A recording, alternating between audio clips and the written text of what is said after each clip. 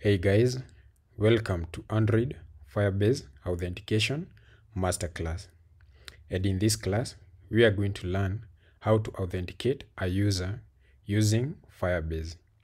As you can see here in my demo application, the user provides email and password and then clicks login button.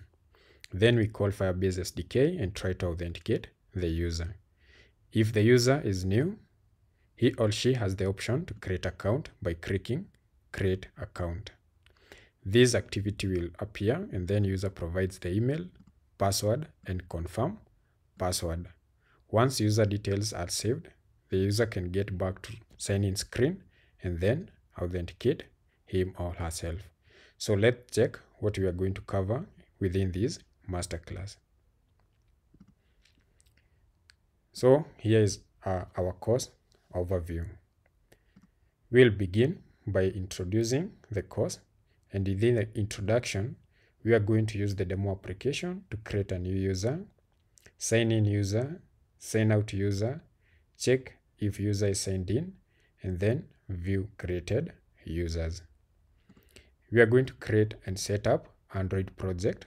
Here, we are going to create a new Android project, configure the theme that we want to use, create login activity, create register activity, and then create dashboard activity. We are going to set up Firebase. Here, we are going to create a Firebase project to connect to our application. We are going to register our app with Firebase. We are going to add Firebase configuration file to our application, and we are going to add Firebase SDK to our app. Finally, we are going to perform authentication. Here, we are going to check if the user is logged in. We are going to create a new user using the app that we've been developing within this course. Then we are going to sign in user and sign out user. So that's all. Let's start by introduction.